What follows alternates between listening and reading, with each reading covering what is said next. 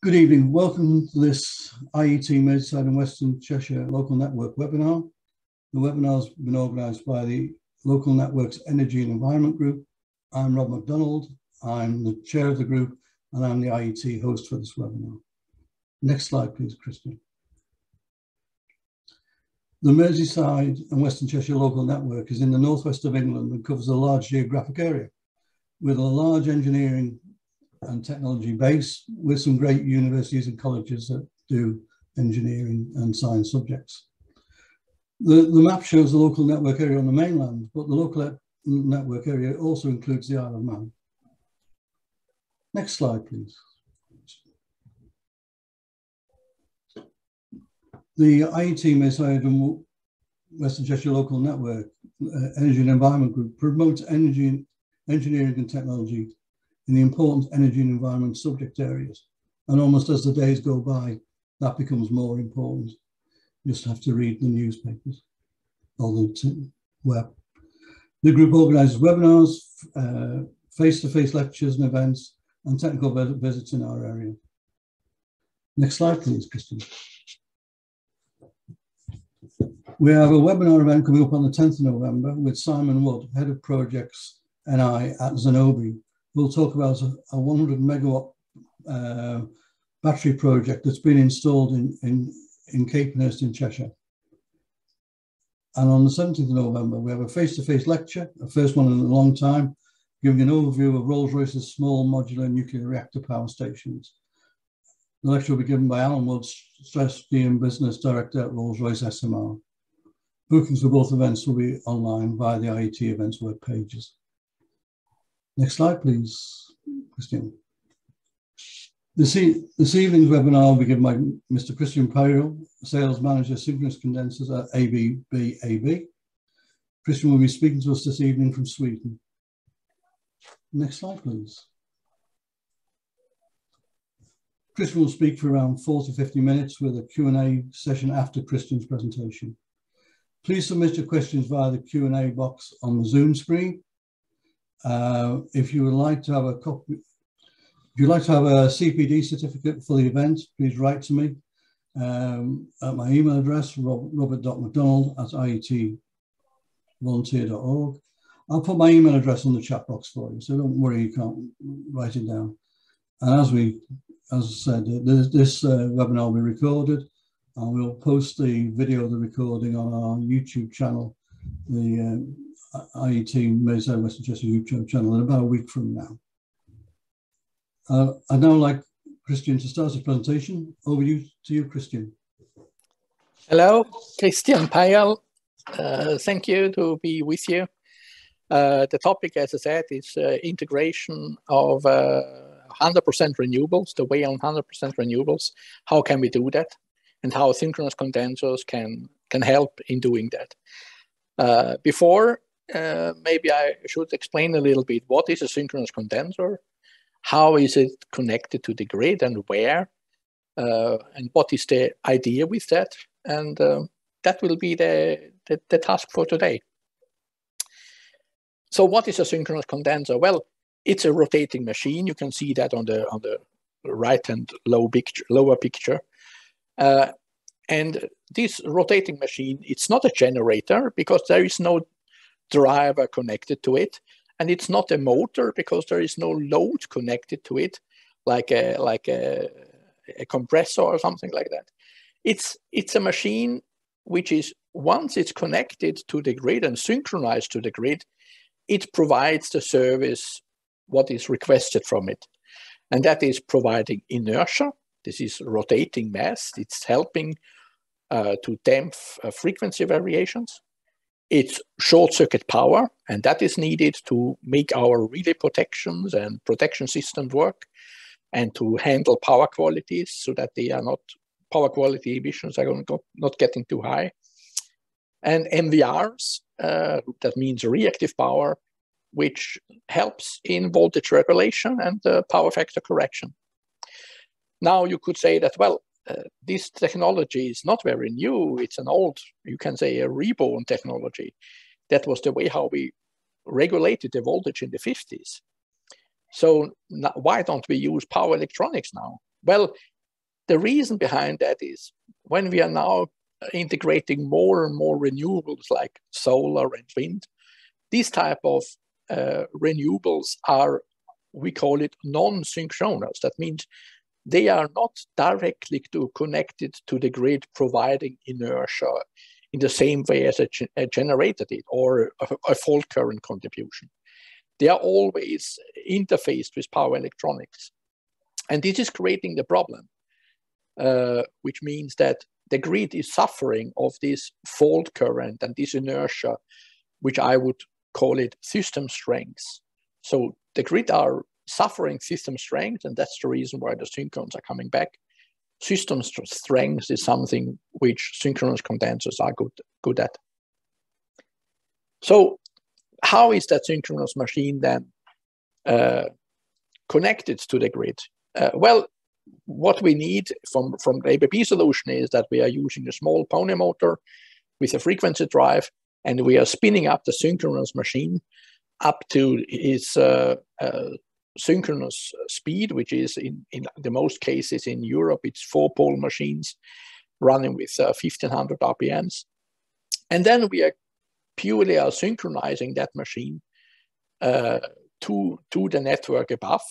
This could be via a step-up transformer, or it could be directly connected to the grid, depending on the voltage level where the synchronous condenser should be connected to.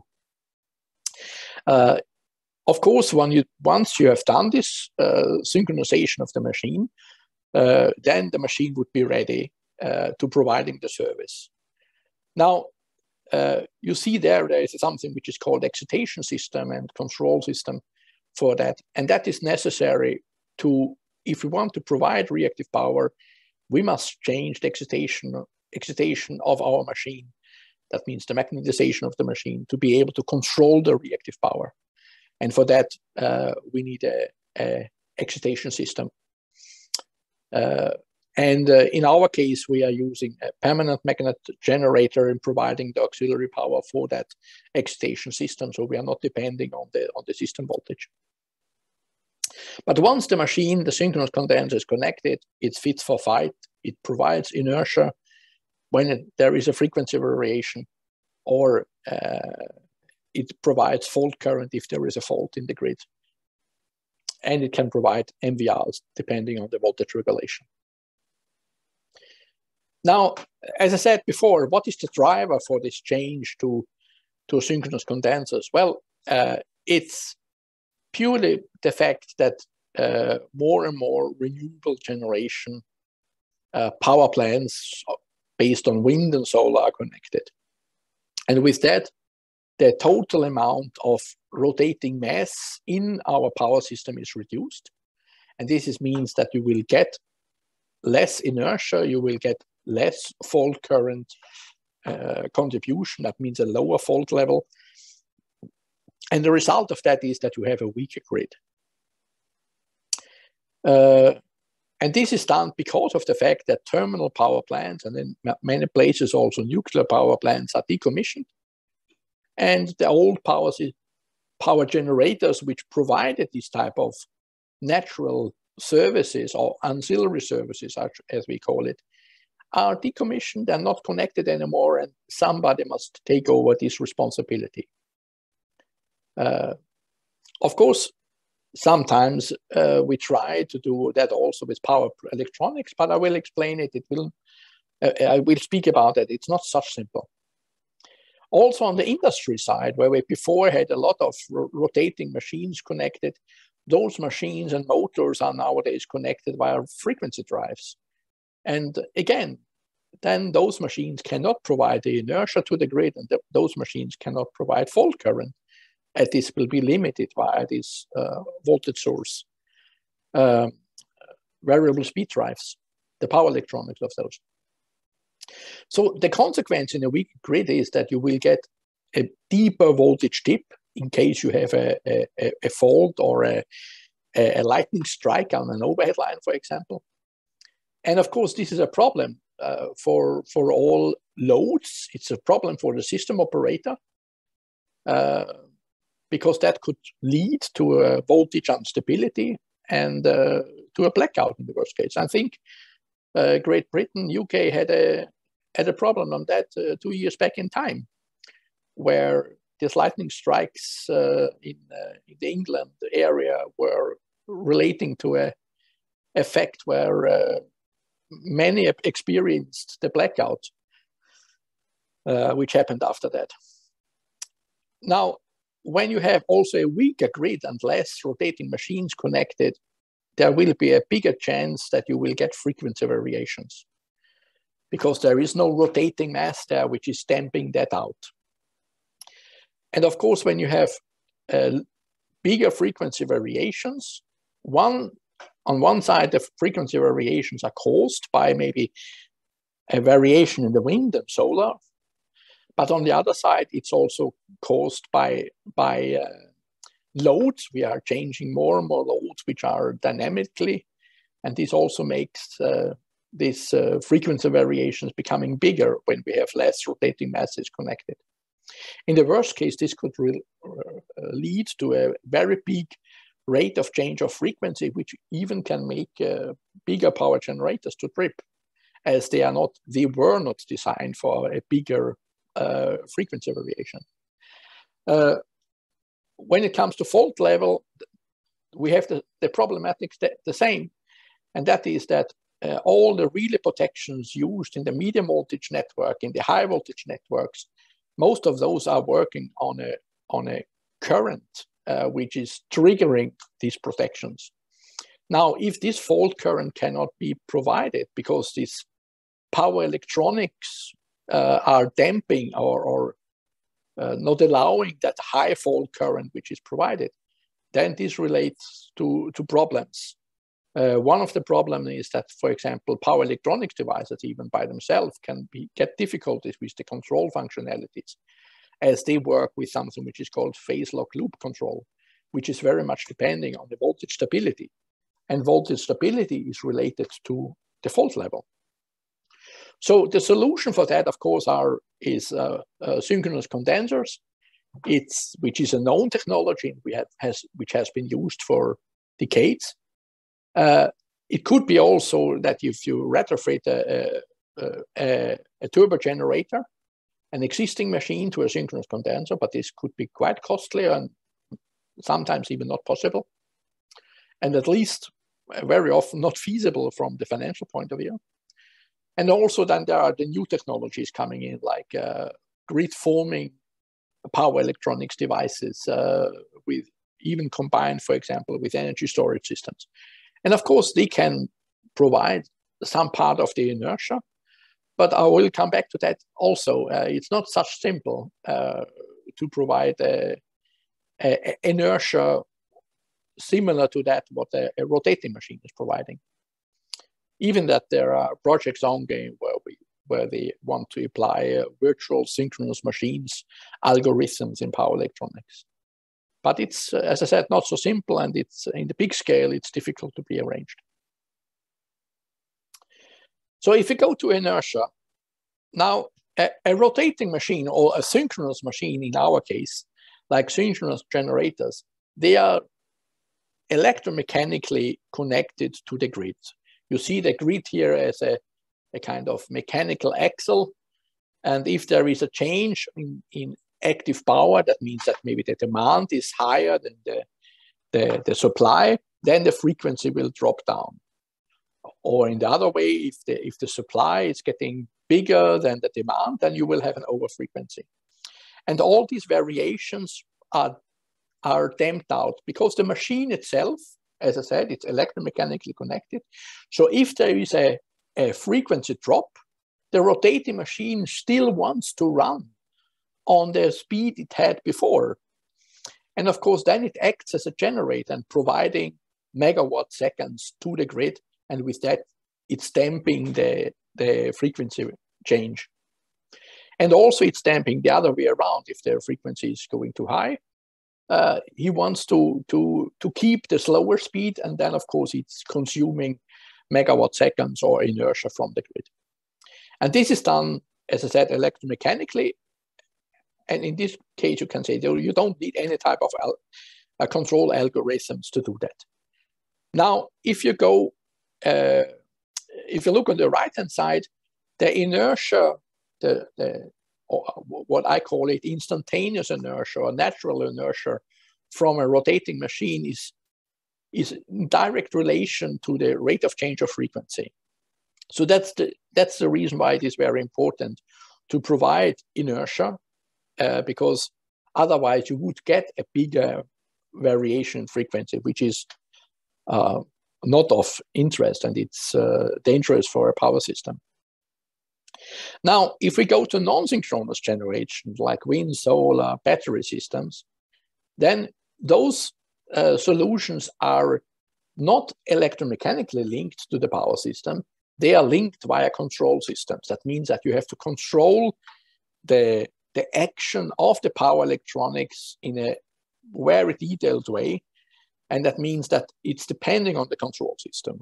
Where in the synchronous condenser or a synchronous machine, this is done electromechanically. You can say it's a smart grid device because you don't need to control it. It's automatically done based on physics. You need to do that controlled in the power electronics. And that's maybe simple if you have a stable system, but if you have a fault in the grid, you may have harmonics, you may have phase jumps, you may have big variations in frequency and even harmonics. And then it's not so easy to define what is now a frequency increase or what is a frequency decrease. So these frequency changes can be very difficult to measure. And you must, because otherwise you could not counteract a frequency variation. When it comes to fault current, the fault current of a synchronous condenser, that means the fault current which is delivered from the machine, is depending on the reactances of the machine. So and this is based on the subtransient reactance. This means this is the current which we are normally providing, which we call during a peak current provided by the machine. Then we have the transient reactance and the steady state reactance and normal reactance, which is then providing the fault current. And those fault currents are maybe 5, 6, maybe even 7 times the rated current. And that is needed in the power systems to make it possible for power protection to trigger the power protection so that they can measure this fault current, because many of those protections are still working on the fault current value. That means if you have a higher fault current, the relay will protect more quicker. In the transmission system nowadays, there are impedance protection, which are not depending on that. But when you come down to regional and the medium voltage level, you need fault current because you cannot afford to put impedance protections down in a medium voltage network. For there, it's important that the fault current is provided. Now, the smaller picture on this slide shows the fault current of a power electronic device. Now, power electronics devices are normally designed after the rated current of the device. You would like to, what you deliver. If it doesn't matter if it's a wind or a solar rectifier or a power electronics for a battery storage system, they normally designed for the rated current. Because if you design it for a 5 times bigger current, then this would be 5 times more expensive. So that's the reason why this fault current contribution from power electronics becomes very difficult and very not economic, really. And the other thing is that this fault current must be controlled by for the power electronics. So that means control algorithms must secure that the fault current provided of this power electronics device is limited and controlled continuously. You don't need to do that for a rotating machine. It's purely natural. The fault current of a rotating machine is depending on the distance to the fault and the impedance in between.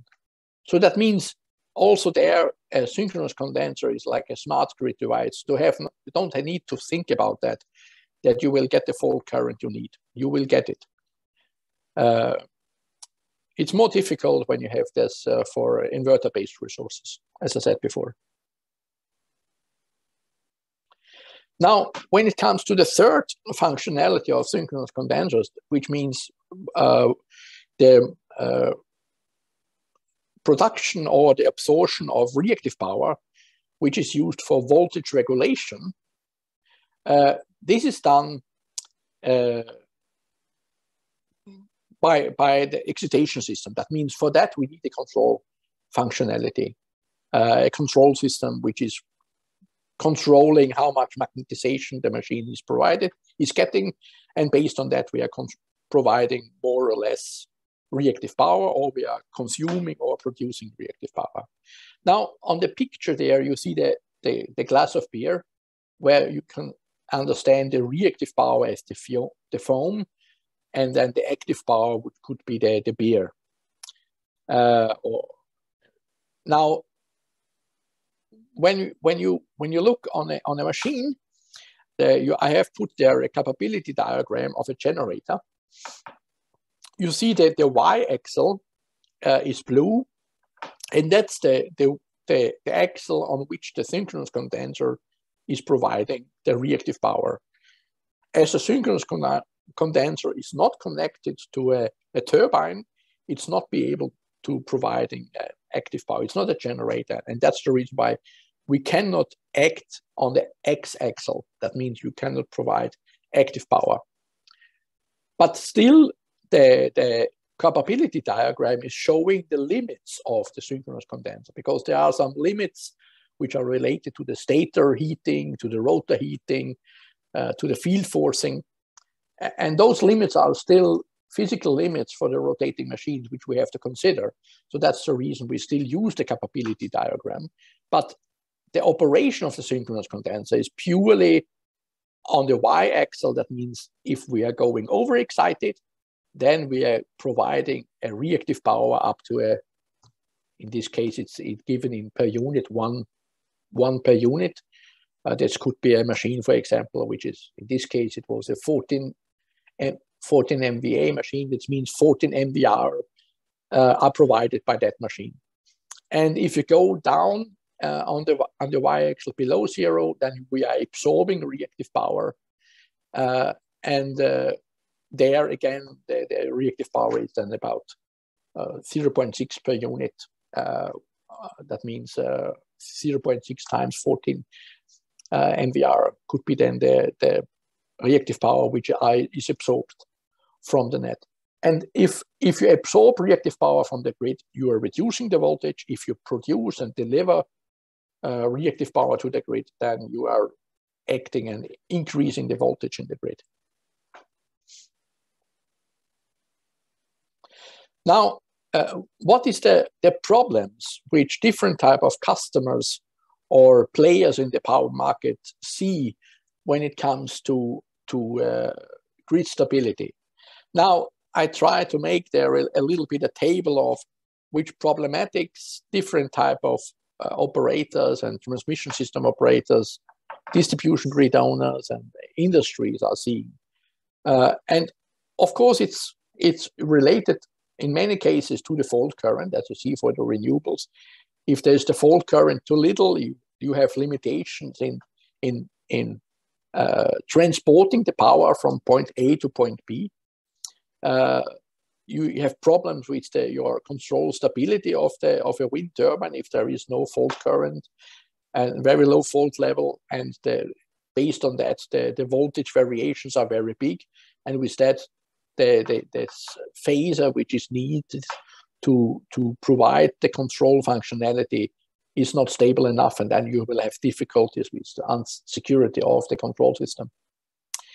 For transmission system operator, one of the big problems is, again, it's fault current, it's different type of power flows in different type of directions, and stability of the grid. And stability of the grid is very much related to fault current and to frequency stability and voltage stability. And in all three cases, the synchronous condenser can provide support with inertia, fault current, or MVRs. Also, industries are becoming more and more,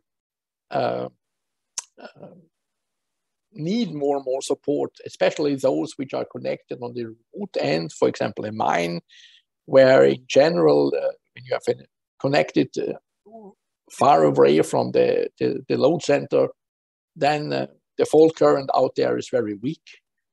This could create big problems when you would like to start a big machine or a big load with big voltage variations. Again, synchronous condensers can help there in reducing these voltage dips or of the inrush current, or to providing a power factor correction. So synchronous condensers can play a big role in all those cases, and provides services to different type of players. So when we connect our synchronous condenser to the grid, where can we connect it? Well, if you have a renewable energy park, it could be good to connect the synchronous condenser to increase the fault level on the connection point. Otherwise, maybe the impedance is too big to transfer power from your renewable site to the load center. It can help you in handling low voltage ride-through problematics, which otherwise the converters in the renewable plant needed to be designed for. If you want to stabilize the grid, as the National Grid ESO now are thinking to do, you can connect your synchronous condenser to a transmission system, which is then helping in stabilizing not only the transmission network, but also the regional networks and the medium well networks down in the distribution level. But sometimes even on the distribution level, there is a need for synchronous condensers. We have a lot of discussions with this distributed small microgrid cases where local municipalities would like to be self-sufficient. So if there is a problem with the grid, so that they could disconnect from the grid and only provide energy from batteries and wind and solar. But even then, they need a fault current to trip their medium voltage breakers and to secure that there is a fault current also in case you would like to be protected, like so that your fuses are blown when you need them, when you need the fuses. I will speak now a few words of different type of approaches, how national regulators are handling problems with low fault currents and low inertia values. The first one is National Grid, ESO. They have started a number of processes they call projects. They call Stability Pathfinder. The first project was mainly focusing on inertia in UK, and there the synchronous condensers were used to provide inertia. That means helping the frequency variations in the grid. And that was, this project started for about 2 years ago. The first projects were purchased. The second Stability Pathfinder project, which is now, they are now giving the contracts to those, as well as the third one for Pathfinder 3, are both focusing on inertia as well as fault current, but they also allow for power electronics to participate. That means that they make these tenders technical neutral. But what we have seen in those tenders is that the majority of those stability solutions providing fault current and inertia are still based on synchronous condensers. So for ABB, that resulted, for example, in the first Pathfinder project, we got one contract from National Grid via a company called Statkraft. a Norwegian state-owned renewable developer, the biggest one in Europe. And they are providing also ancillary services in different countries. They have invested in these synchronous condenser projects, where we have delivered 2 of those. What you see in the middle, it's a synchronous condenser with a flywheel and the pony motor. And they were installed in Lister Drive in Liverpool. The right-hand picture shows when we did our test for our synchronous condenser in our workshop here in Sweden to run up this big machine with this big flywheel, which is 460 megawatt seconds. It's quite a big amount of inertia and energy. So you have to really secure that this energy is not running away. So that it's a very focus on auxiliary power supplies and security. And that was delivered about a half year ago, and it's already providing services to the market. In Australia, the way is such that they have created renewable energy zones, and within these renewable energy zones, these green dots, then the transmission system operator, the TSO, is responsible for grid stability. That means that they have to provide fault current and inertia. But if you like to connect the energy park outside of these renewable zones, then you have to provide your own inertia and fault current. And with that, you need to secure that the system, by adding additionally a wind or solar or energy park, is not interfered negatively. That means in reality that you have to provide as much inertia and fault current as a similar rotating machine would deliver. An example of that was a developer, a British developer, which had one of the biggest solar farms in North South Wales. And we delivered 2 synchronous condensers. In this case, these were air-cooled machines, and they were placed outdoors. You can see those machines, and the container, which is including the medium voltage, low voltage panels, and the protection and controls panel. And in Spain, the utility transmission system operator is requiring nowadays for each and every renewable energy park which is connected on a certain connection point or node to provide also fault current at that node. And this means in reality that there are in future, in each and every park, you have to provide also a synchronous condenser so that you can provide this fault current. It's not so much about the inertia, but it's mainly on fault current. But based on the fact that you're providing a rotating machine, automatically you will also provide the inertia at that connection point. So the Spanish market is really booming, like the British one, and a number of other markets going for synchronous condensers.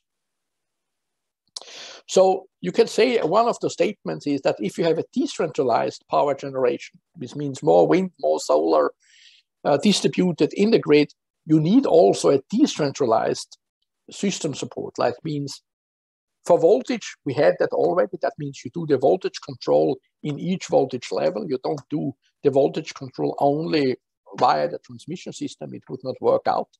You need to do the voltage control locally. And it's the same thing with fault contribution. You need the fault contribution in the regional network, decentralized, as well as the inertia, because then you will get a stable power system, which is allowing more renewables to connect and to have also a supply security, which is good enough. Other reasons for decentralization is, for example, if you have a very big unit, doesn't matter if this is a synchronous condenser or a generator, sometimes you have a blackout, like you had in UK 2 years ago. And then you have to restart your system again. And of course, if you have only big machines doing that, then you will need a lot of energy, which those machines need, because they have no load losses, even when they are connected.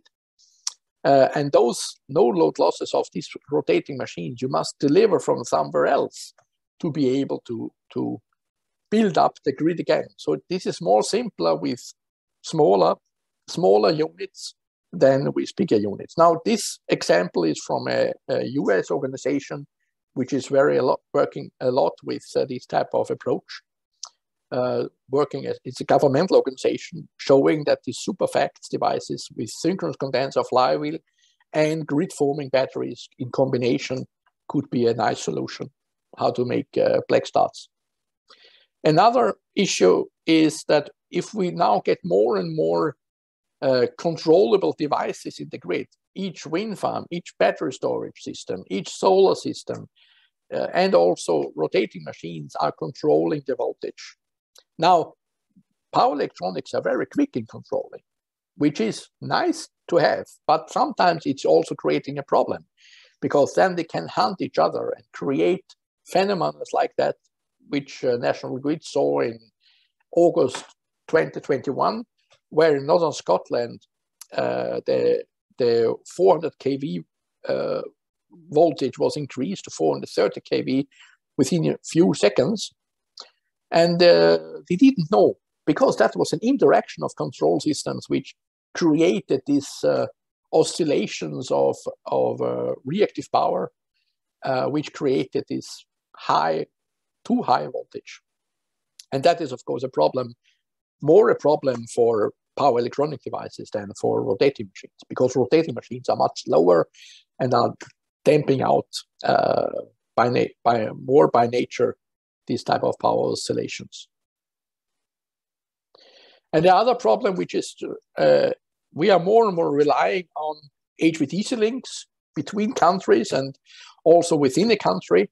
On the right-hand side, you see the number of HVDC links installed in Europe already, and the blue ones are the HVDC links which are planned.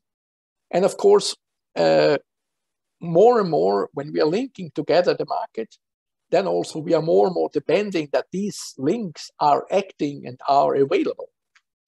Now, we don't want to speak about that, and we don't want to see it sometimes, but we have seen that in the Baltic Sea, we had this explosion on this Nord Stream gas pipeline, which created a quite big impact on gas supplies to Germany, as this was interrupted from one moment to another. So this theoretically could also happen for HVDC links. So it's a risk which now power systems operators and governments are thinking about, because you cannot supervise all those cables which are put and lying on the ground in the sea. So if you look on the synchronous condenser, it depends on the rotating machine. This is the big blue chunk in the middle, maybe with a flywheel, and then we have the pony motor to start and to run up the machine. Of course, when the machine is connected, we will have losses, which is about 1.5% of the machine rating. And those losses must be cooled away. So therefore, you need a kind of cooling system, like you see it here. It's a water-cooled machine in this case. And you see a pumping unit and these air cooler units, which are cooling down the machine, especially regarding the losses, the no-load losses, but also when we are providing reactive power to the grid, then of course we are also increasing the losses, and those losses must be cooled away.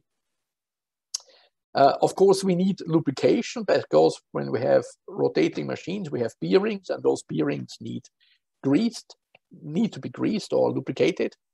And of course, we need also a control system, both for the machine and for the excitation system, as well as for the protection of the machine and monitoring of the machine, and also the start system for the pony motor, which is variable speed drive. Then, of course, we need medium voltage, because in most cases, those synchronous condensers are connected to a medium voltage grid via a breaker, and then maybe via a step-up transformer further up in the network. So here on the pictures, you see one of those installations in Australia. This was for a wind park, where we had a water-cooled machine. You see the left-hand side. It was 14 MVRs, and you see the machine, and the small box in front is the permanent magnet generator. In the middle picture left, you see the fin fan coolers and the pumping unit, which is handling the cooling water. And then more to right, you see the main terminal box where you connect your cables, where you do the measurements, voltage and current measurements for that machine. And you see the pony motor and the coupling, and this yellow part is a coupling guard so that you don't get hurt if you, so that the rotating part is protected. And the most right side, you have the lubrication system for this synchronous condenser. Another example here, again, this is a bigger machine. You see here on the single line diagram, those synchronous condensers were via a step-up transformer connected to a 275 kV grid. This was there to provide both inertia, which in this case we could provide around 100 megawatt seconds inertia and about 60 MVR reactive power, and fault current in the range of 300 MVA on the primary side of the step-up transformer. The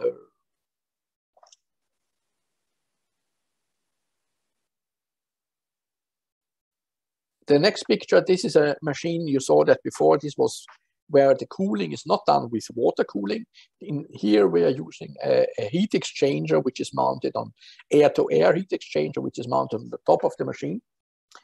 By blowing cold air through the heat exchanger and cooling down the machine. This is very compact and maybe a little bit more noisy than the water-cooled machine, but in general, a very compact solution. Also here, you can also build synchronous condensers, of course, indoor. In reality, we don't need to, because we use our machines on oil platforms or on, as you saw before, in Australia, a quite dusty area, without any problems.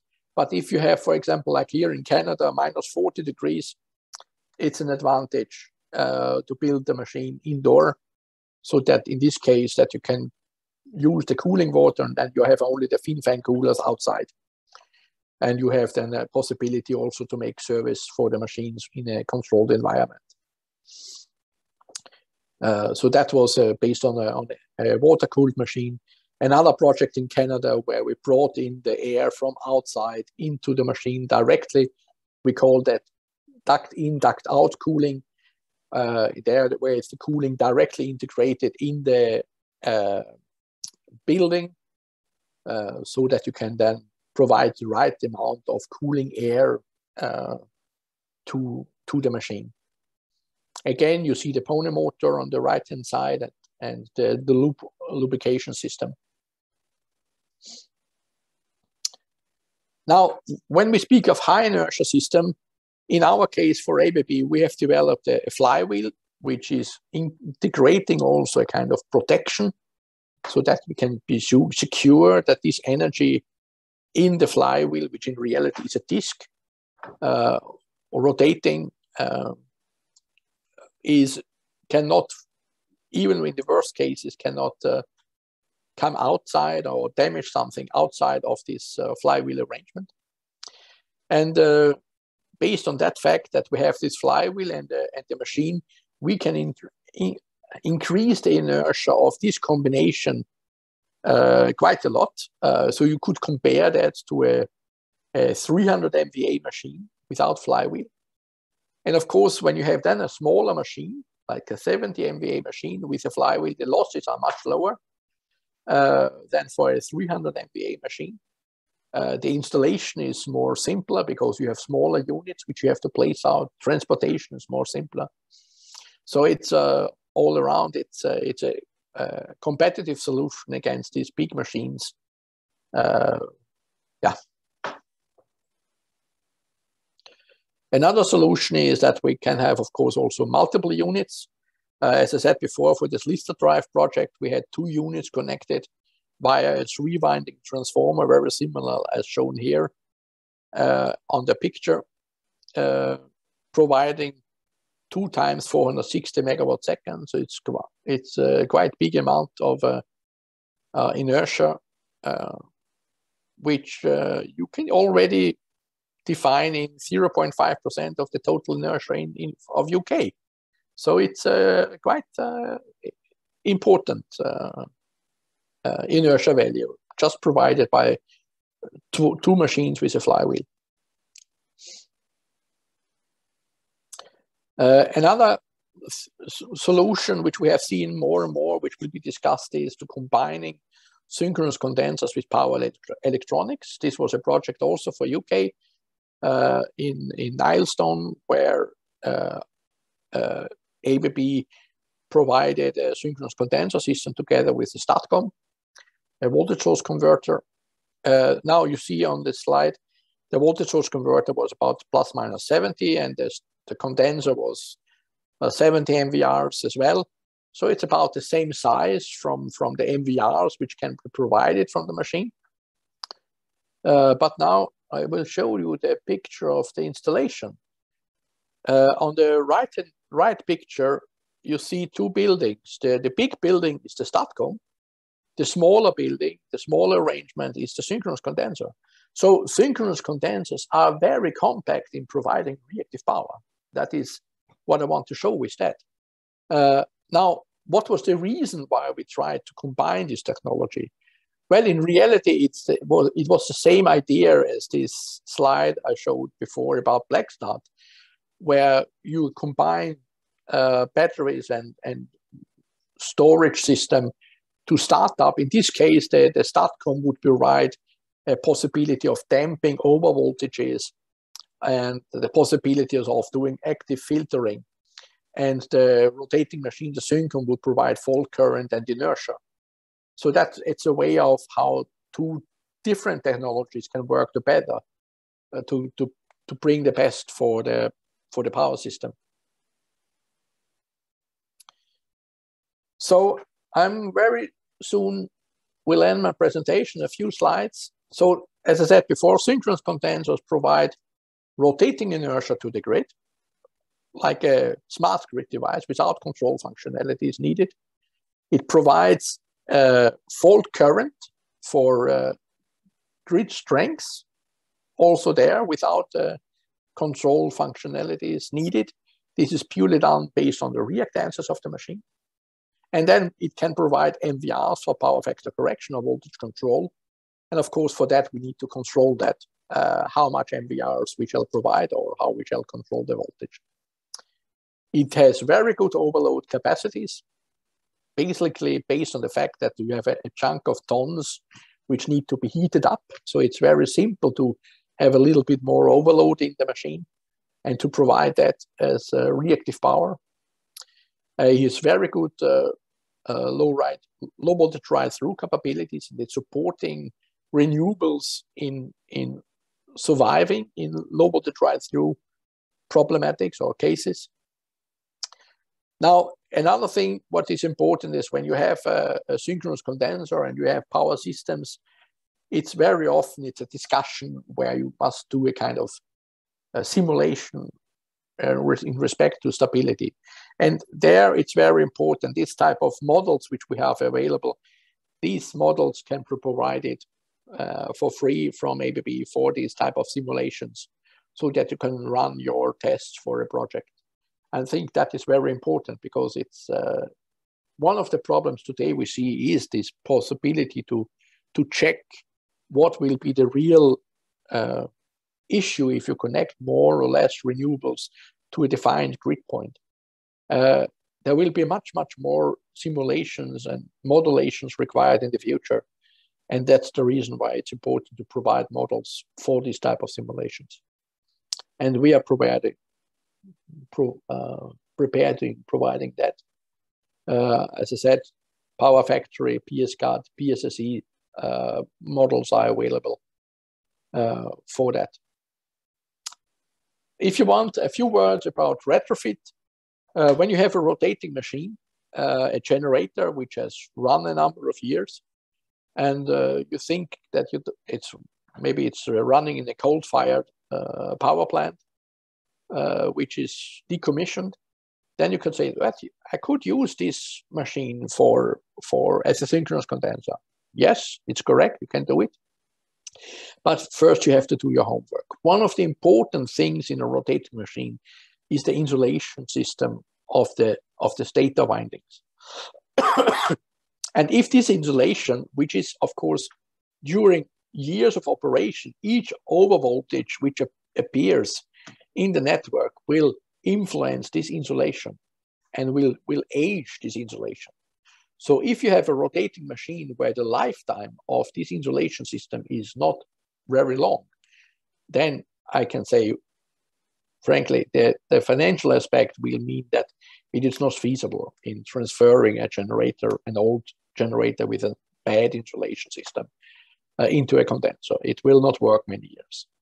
So that's the reason why we are offering this LEAP analysis, life expectation analysis for your generators or for your machines. And when you have done that, then you can go to the next step, because then you know the lifetime of this insulation of the machine. Then you can check up if it's possible to use the existing cooling system, because very often the cooling system is integrated between for example, a gas turbine and the generator.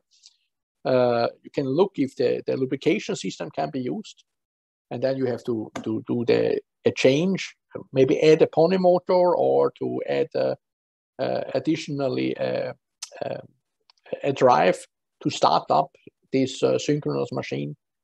So it means that you have to have a starting system. And then most likely you would need to change the protection and control system so that you are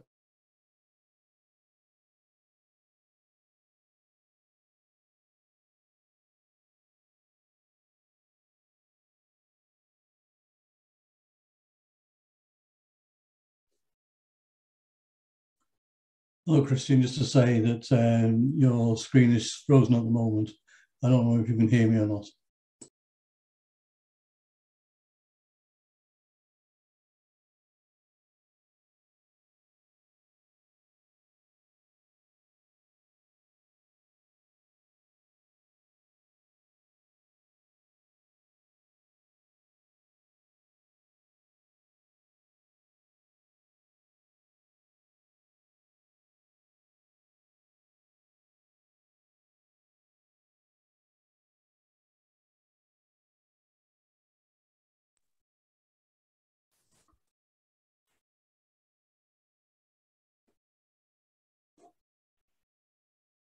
Christian, you're on mute at the moment. I can see you again, but you're on mute.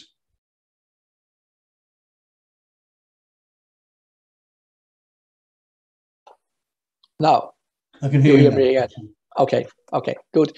Will you read the questions, or shall I take it up from the yeah, I'll take it. Chat window? Well, maybe we can look through the questions together and then we can answer them. Yeah, okay, yeah. So we just want to start to the top. We've got 39 questions, and maybe some duplicates. Yeah. So we just start from the top and work down and see if there's a duplicate, we'll skip it. Yeah. Do synchronous condensers have a role in phase balancing, ensuring that all three phases are approximately equally loaded? Well, on one thing, it's the synchronous condenser, as you have a neutral point, all three phases will come together, and of course then there will be a current flow in the neutral point there. But we cannot control each phase. So for example, if there would be a need to voltage control one phase, we cannot do that with a synchronous condenser. But as the synchronous condenser has a neutral point, we act as a sink, you can say, for harmonics or also for unbalances. Next question. I have regarding converting existing old generators. So is there any content parameter that would deem it? I think that was quite early in the presentation. I think you've covered that at the end. I think I covered that. I think. Yeah. Then assuming synchronous condensers are not supplying net power into the grid, how would they make money in the UK energy? Well, it's today National Grid is paying per the service which the ancillary power supplier gets for the service he's providing. That means that if a synchronous condenser is connected to the grid, providing fault current at a defined level and providing reactive power and inertia on a defined level, then they would get paid per half an hour. And these are hard tenders, which are handled as for these Pathfinders, stability Pathfinder projects, which are open tenders. All those players who would like to participate can quote, and then National Grid ESO is selecting the right and best commercially feasible solution for them. How efficient are the best synchronous condensers? Well, normally we speak about 1%, 1.5% losses when we are providing the most of the reactive power. That means that if we run fully overexcited, they must consume some energy. What is the typical efficiency factor? Well, I said this is about this 1.5% of losses you could assume. For example, for a 70 MVR unit, we have about 800 to 900 kilowatts, which we are consuming from the grid when we provide 70 MVRs to the grid. As a rotating machine in SC is also used a megawatt on real power. At times of inertia, it may be provide or absorb active power.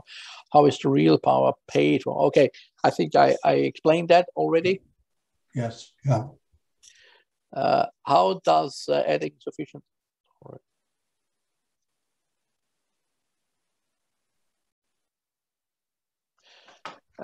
Yeah, that's how does adding sufficient sufficient SCs and storage, etc., to provide a like-for-like stable grid comparison affect the overall costs? Well, in reality, that is something which is a little bit tricky, because this, as I said before, this is a market, and the market which is handled by a National Grid ESO.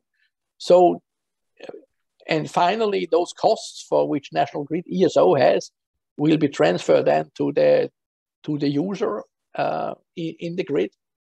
Of course, if there is more ancillary service needed, of course, this will increase then also, of course, also indirectly the energy bill for the British consumers.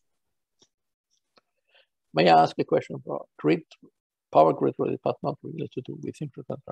No. We are strongly encouraged now to put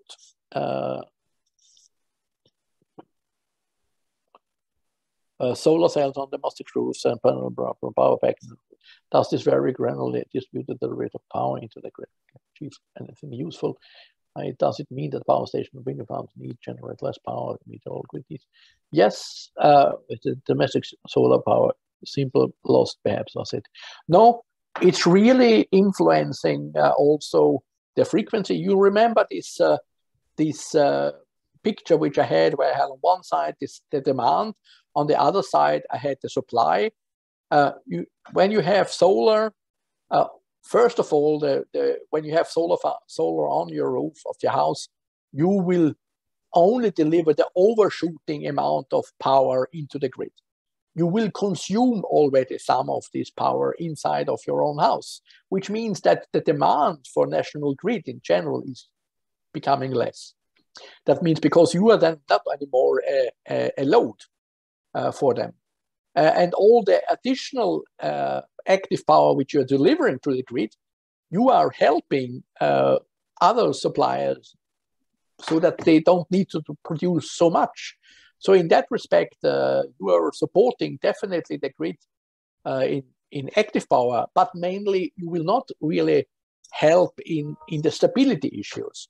You may even influence a little bit negatively in their frequency variations, because you will then also be a cloud over your roof, will also then a little bit, at least micro little, influence the frequency.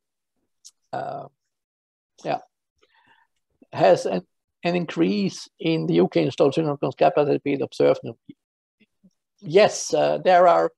I think 2020 there were orders of, I think, 6 or 7 synchronous condensers where we delivered 2. Now there are in the Pathfinder number 2, there are again a number of 7, 8 big synchronous condensers connected, and also for Pathfinder number 3 we expect a number of 10 synchronous condensers connected to the grid. So this is clearly a market which is increasing in UK, not only in UK but in general. The slide mentioned synchronous as a significant negative sequence short circuit current component. What is the implication of this? Thank you. There is one thing which is a synchronous condenser is providing, and that is a DC component. As it acts normally as a generator, but this, of course, is a little bit a negative thing because you have then to handle that via the circuit breaker when you want to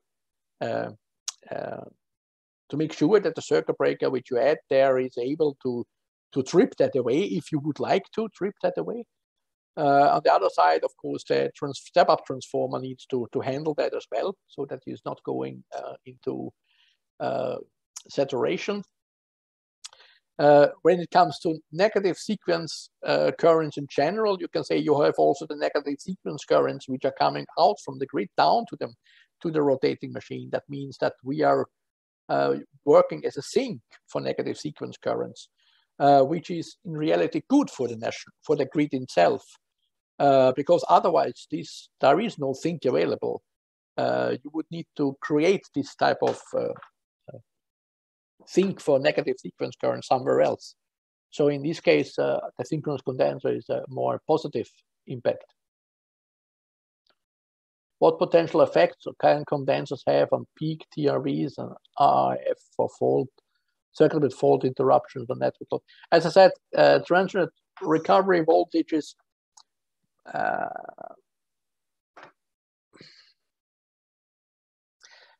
I don't think that there is, of course, I have to think that through a little bit more. Normally, I don't see that there is an issue with transient recovery voltages. There is, of course, when you have, let's say that you have a voltage dip, a fault, that after the fault is cleared, there is, of course, the rotating machine providing a portion of overvoltage just after the fault. And that was, for example, one of the cases for this combination of synchronous condenser with STATCOM, where the STATCOM could be there and damping away this overvoltage which was created by the synchronous condenser after the fault. I would think that's one of the reasons why this combination of battery storage converters together with synchronous condensers could be a nice solution. Regarding the RRV for circuit breaker fault interruptions, I have to think that through. I have the answer not here just now. If you excuse me, maybe we can do that via mail or via a written questionnaire. Have you used synchronous condenser with railway networks? I think there we have to differentiate a little bit. In some countries, the railway networks and completely separate from the transmission network, as they have their own power supplies.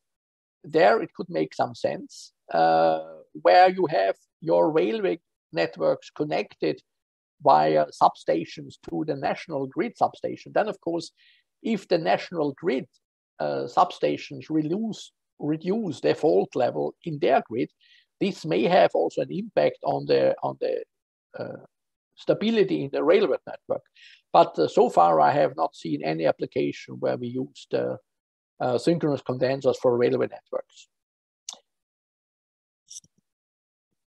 Can existing rotating generators that are on spin reserve be used simply to provide?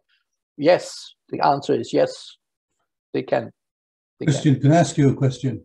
Yeah. You've spoken now solidly for over an hour. How are you doing? Yeah.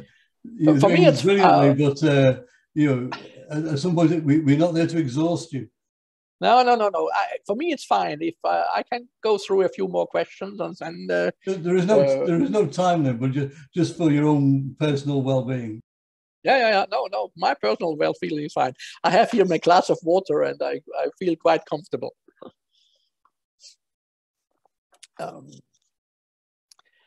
Yeah, once running, how much power would a 46 megawatt seconds inertial condenser pull from the grid to keep it spinning? As I said before, it's about 950 kilowatts. If we provide a lot of reactive power as well, normally I would say if we don't provide reactive power, we will consume about 600 kilowatts. The next question, on a large grid such as UK, if there are no condensers, then what is the minimum proportion of total power generation that should come from initial sources in order for the grid to be sufficiently stable?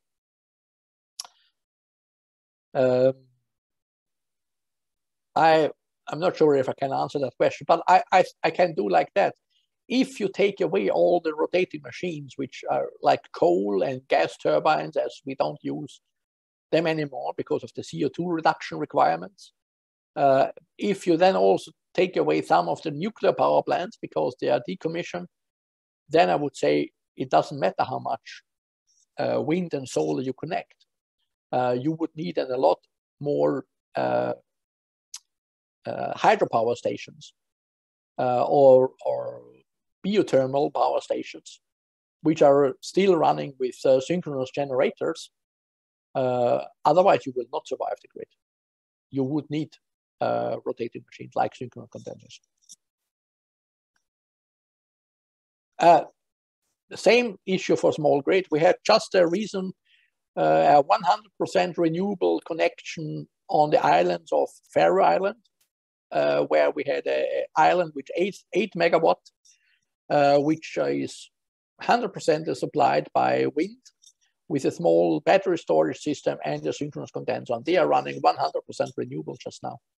So also small grids, there it's even more important that you have a fault current source available like a synchronous condenser. Does the flywheel rotate at the frequency of the AC, or is it? No, it's running directly with on the synchronous speed. We don't use gearboxes for that.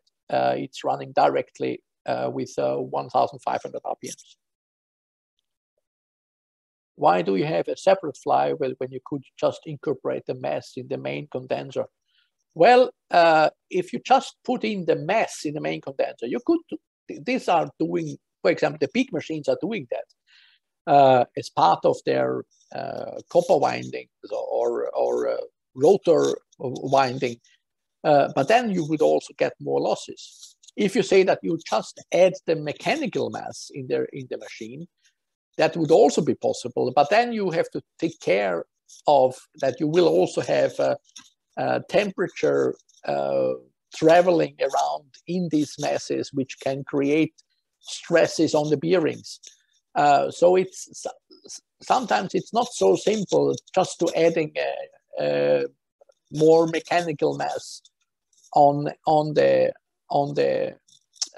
rotor, because that will then influence the bearings and then also influence the critical speed of their machine, and then with that, critical speed is also influencing then the maintenance of the peering. So also there, these type of things are influencing. Christian, is the short circuit contribution level affected by the pre-fault operation conditions, under excitation or versus over excitation for pre-fault conditions? How much difference? Yes, there is. If the machine is running overexcited, then of course the fault current will be able to kept on a longer period of time. We are calling that field forcing. How much that is in time? Well, we normally provide diagrams which are showing these curves, how the fault current differ if we have a excitation system running fully overexcited or not, or underexcited. So there we provide that normally in curves. In percentage, how much that is in difference, I can't tell you now. It would be a guess. How to decide the optimal location of a synchronous condenser? Well, that's not so easy always. It's on one side, of course, you could say that if you have, for example, an industry and you have problems with deep voltage dips, you have problems with power quality, you are a mine owner, then you could say that, well, that's a typical nice application where you could put a synchronous condenser in strengthening up the grid and providing you with the fault current contribution, which means that the dip will be not as deep, and it's providing you with MVRs for your power factor correction. So, and also helping you by increasing the fault level, you also will reduce the power quality emissions, because there's a relationship of fault level and power quality. As an example, if you increase the fault level to the double, the harmonics will reduce to the half. So it's a direct relationship. When it comes to the grid itself, it's very often handled via studies. You know that there are consultants which could act as a consultant providing the right solution, considering that sometimes the transmission system operators are doing that by themselves. But for the ongoing Pathfinder projects, in reality, the National Grid ESO is not looking into the exact location. They think that fault current contribution will help anyhow, and inertia doesn't matter where you provide it. It will also support the grid when it comes to frequency variation damping. So it's they are very open in just adding it. Of course, there is, especially when it comes to fault current, and when it comes to voltage variations, that means MVRs, then you should have some understanding where you have a low fault current, there you is a bigger need, where you have other type of resources of MVRs, maybe you don't need additionally MVRs from the synchronous condenser. How long would the condenser keep freely spinning if it was disconnected from the grid? Well, our machine, this with a 100 megawatt seconds inertia, would run about 1 hour. For our flywheel, where we have 460 megawatt seconds, this would run about 7 hours until it came to a standstill. Now, this is also very much depending how we stop the machine. Yeah, because we do this, we can also stop the machine via our starting system. That's one thing. And we have something which we call checking oil pumps, which makes this spinning very simple, so that you have very little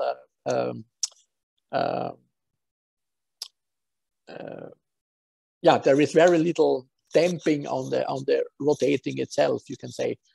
I lost an English word here, but it's one for 100 megawatt seconds machine, it would be 1 hour, and for 460 megawatt seconds, it would be about 7 hours.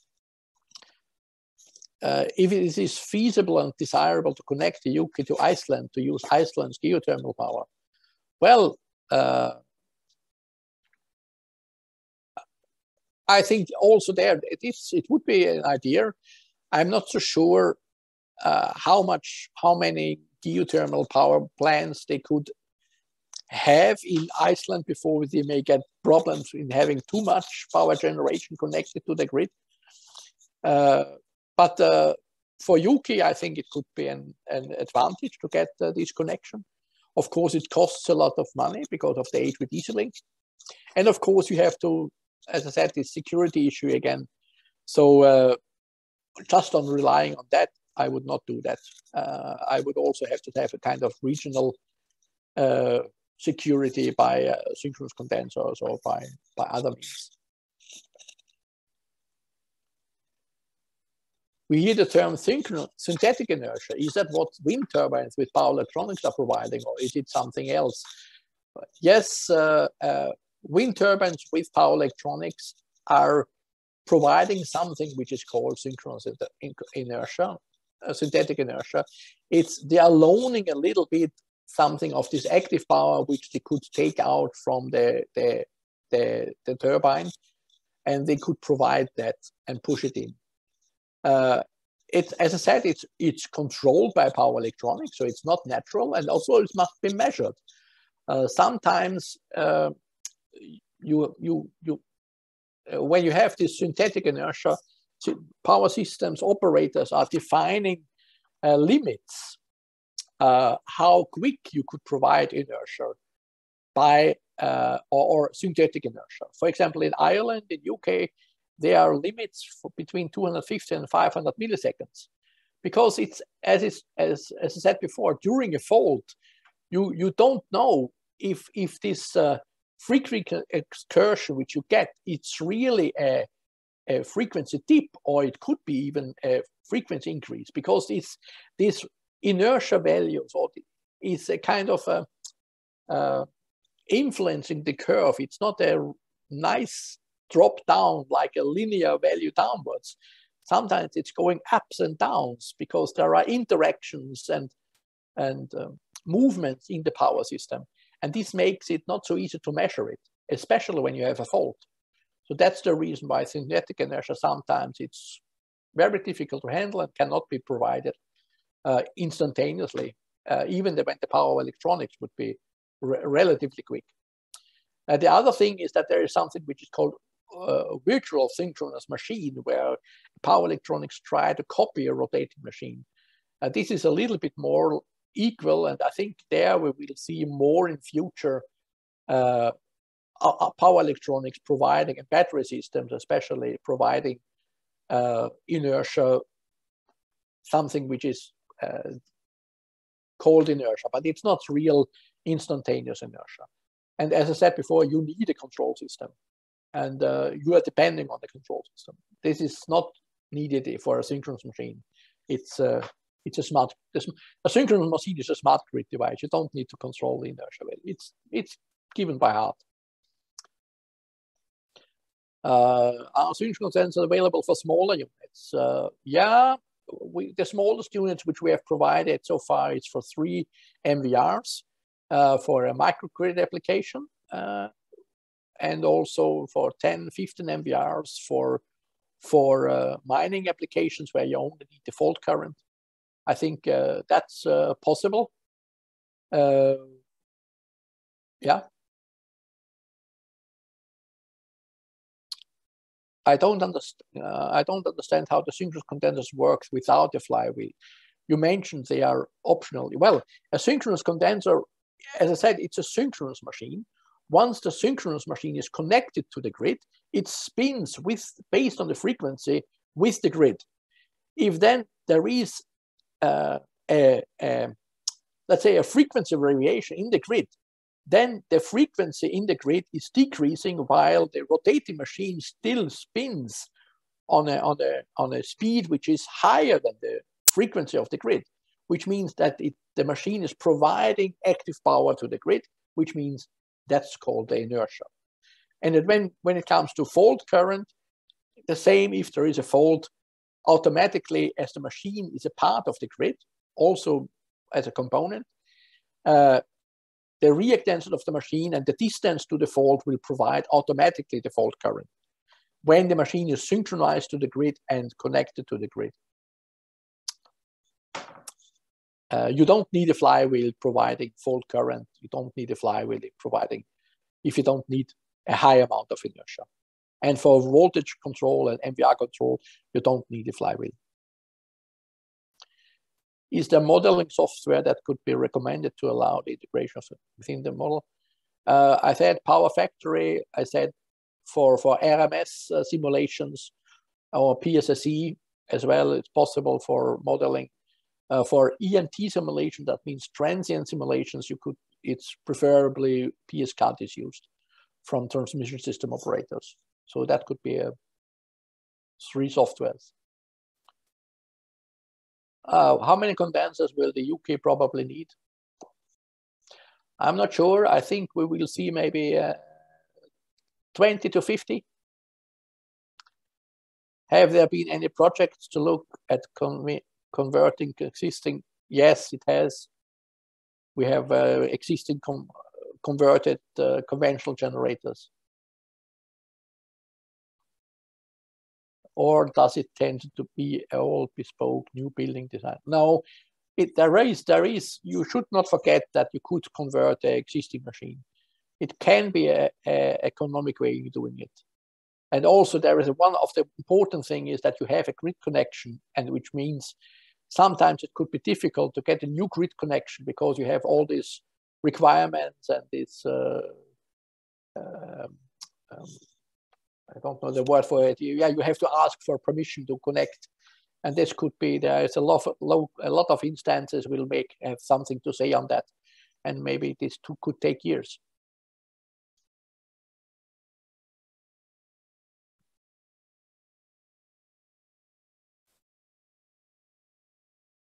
Generators years ago were specified with minimum short circuit ratio 1.4. I think there is a different thing. There is something called short circuit ratio in a machine. This is now to explain that it will take a little bit too long time, but it's not the same as short circuit ratio, which means short circuit ratio on the grid. Where you'd like to have a default level compared to a connection of a size of a power plant, where you have a short circuit ratio of maybe it should be 3 or higher to connect a new wind farm or a new power plant or a power electronic device, for example.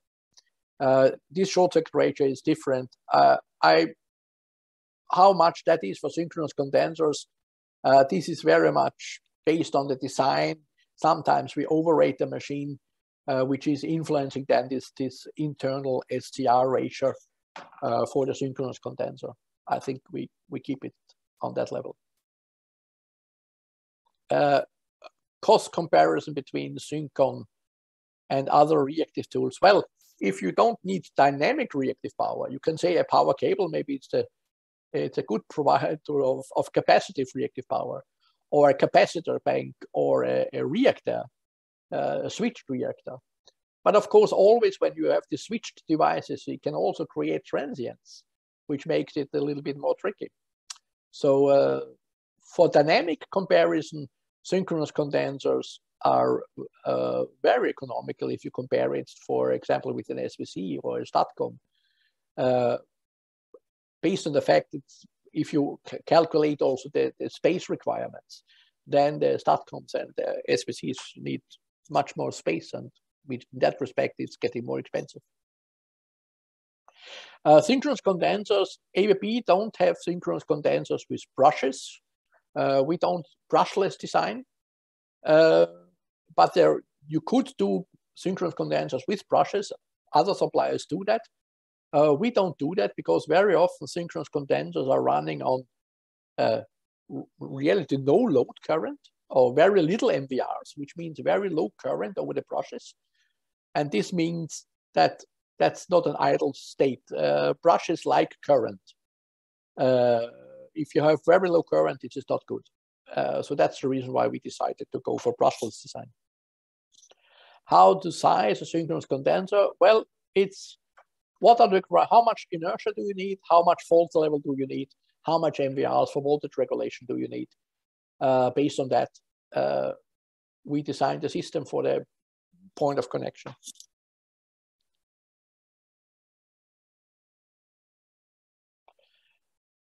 Yeah, they will consume auxiliary power. It's just, for example, in this Lister Drive project, we had about 40 kilowatts of auxiliary power supplies needed. And then we have this machine, as I said before, we are consuming some kilowatts from the grid when we are connected. To what degree of physical accuracy does the pony-motor flywheel synchro have to be aligned? Well, there is, when you do the, I understand that you have to align the machine, and this is, of course, an important work during the installation. In reality, there is no big difference than if you do the alignment of a generator with a turbine. Christian, it's just another rotating machine that needs to be well aligned, isn't it? Yeah, yeah. Normally, it's but as it is separate units, it's maybe you have to work a little bit with that when you do the installation. But in general, it's not a rocket science. I think we are more or less at the end.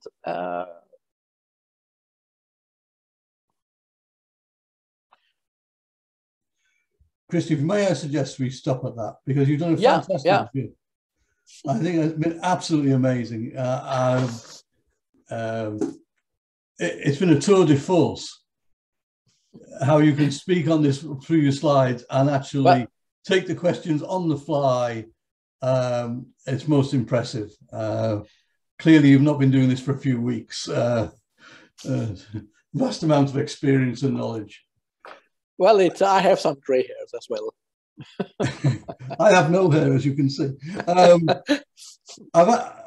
I think we should close there. I'm going to end the webinar now. I'm going to thank the attendees. We just to end on, we ended up with over 300 attendees. Very nice, very nice. I hope I could provide some information. Well, I think you did that with the venue. So thank you very much. I'm going to end the webinar now, Christian, and I will write to you a thank you email, as you would expect. Thank you very much. Good night, everyone. Bye-bye. Bye-bye. Good night.